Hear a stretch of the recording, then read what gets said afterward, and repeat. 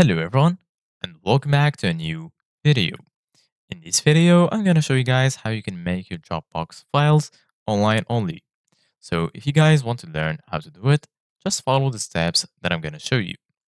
As you can see guys, I'm right now in Dropbox and this is how the homepage looks like.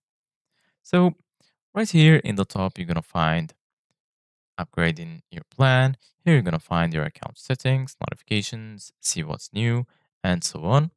And if you go right here to the left side of your screen, you're going to find all of the sections. So the first section is all files. You're going to also find photos, shared signatures, and also file requests, and lastly, deleted files. Under all of the sections, here you're going to find folders. So for example, I'm going to go to one of these folders. I'm going to go to the tutorial folder.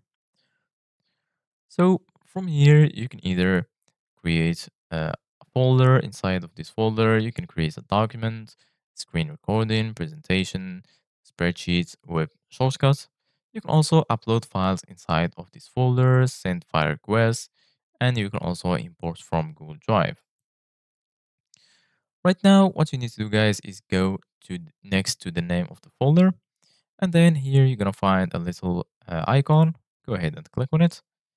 And then here you're gonna find all of the settings related to this folder. You're gonna find the folder infos, share, copy link, manage permissions, download, and so on.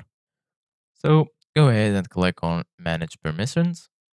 And then you're gonna be right here. Go to the top and click on the settings icon.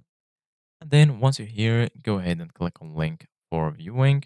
If you don't have a link for viewing yet, go ahead and click on create link. And then as you can see guys, it will look like this. So here you can manage who can access and so on. And here the latest option will be disable download.